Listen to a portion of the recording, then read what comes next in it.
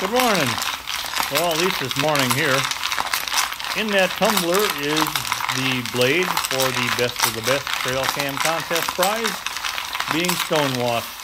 After the etch, put it in the tumbler with stones to get the desired finish.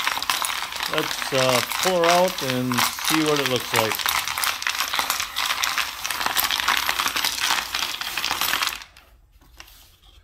Now bear with me here while I change the camera around a little pod.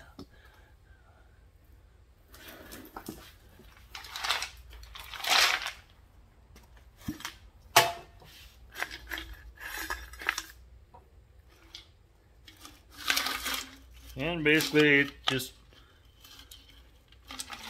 a bunch of stones. That's why it's called stonewashed. Clean her up here a little bit. The blade does not have an edge on it yet. Over the years I have found that is one of the last things I do. Otherwise I just go through way too many band-aids. There it is.